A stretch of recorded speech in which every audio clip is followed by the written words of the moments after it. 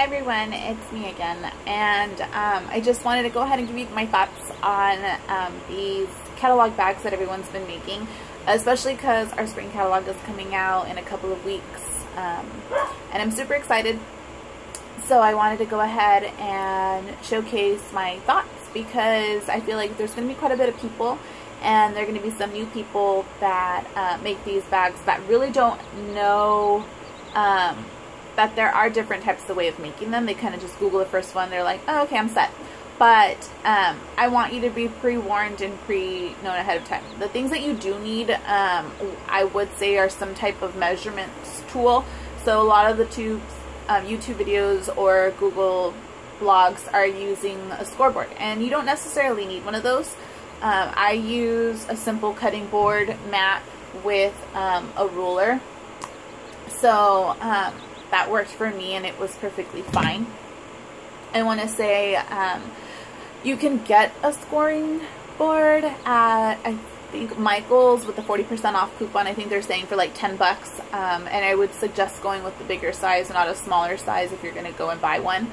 It's just better to have. You can do more with bigger. But those, if you don't have Michael's, a craft store, I'm sure will have something as well. So getting on to the gift bags. Think about the type of gift bags that you want to use and what they're going to use them for before. Mainly because essentially when I was going into this, I wanted a gift bag that would be sturdy enough that I could set on a table, because I want to use them for my Chance and Honor games. And so I was looking for something with the bottom. Now, essentially I knew I couldn't get this size, but I wanted it to look something similar. Because our catalogs aren't that big.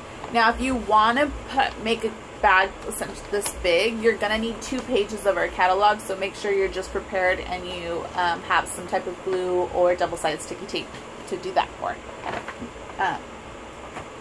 The gift bags themselves. The first Google I did came up with the gift bags that had to, you scored it about an inch, inch and a half, and then a ½ inch, and then you had to cut at the bottom. So you had all these little different tabs, and then you had to glue it on one end and then glue it at the bottom.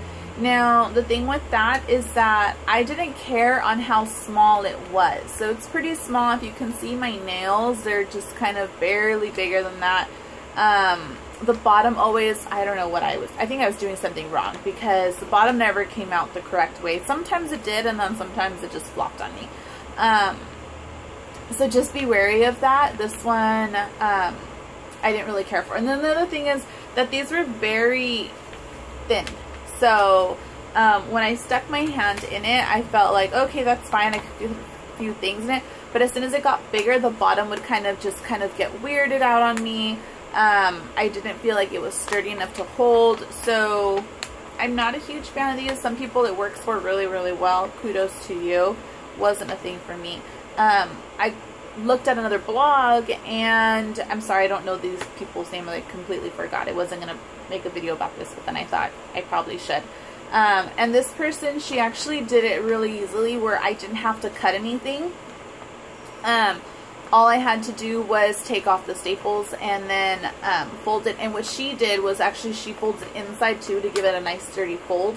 And then at the bottom, she folds it to the sizing that she wants. So this can ever change on wide and height, where these ones weren't so much unless you were cutting it all, and I didn't really care for that. What I liked about these ones is they're a little bit more sturdier. I can set them on top of, so if I can hold my steady hand, I'm not showing. I can set them on top of, mine too wobbly. I can set them on top of a table and it'd be fine with it, with my little prize inside. That was not a very good example. Sorry. The other thing is, though, that you can do is you can go ahead and change it. Let me see if I can find the bag. What did I do with it? Sorry, I lost the bag. Oh, here it is. I can change it so I don't have to fold that in, so I can keep it long. Because I play a game called Chance and Honor, I have a bunch of little goodies that they get. And so when I was putting them into the shorter bag, they would stick out, and I can't have that. So if I didn't fold it, it worked out perfectly. These ones were a lot easier to have them pre-made, folded, and kept. perfectly fine and nothing else would be a problem. Where my other ones, I don't know, they just didn't seem right. So I'm thinking maybe I did something wrong. I don't know. Human error. I'll say it. But if not, it works out perfectly. Another thing is pay attention to what you want on the outside. So on this one, what do I have on the outside? I have about our hostess rewards, and about us. There's one that if you're not careful, I don't know if you want to have it on the outside, this host a party one. So I have host a party and then buy 3 get 1 free on the outside.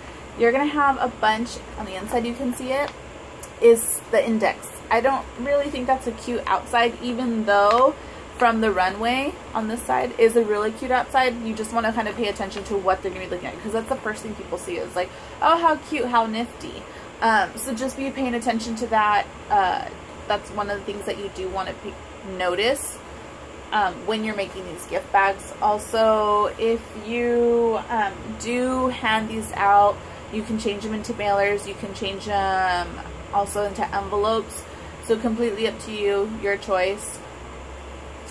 If you have any questions or want me to attempt to demonstrate these envelopes that are actually really easy to make, just let me know in the comments below. Sorry for all the talking and thoughts and opinions, but you stayed and watched. So have a wonderful day, have a great week, and stay good. Bye.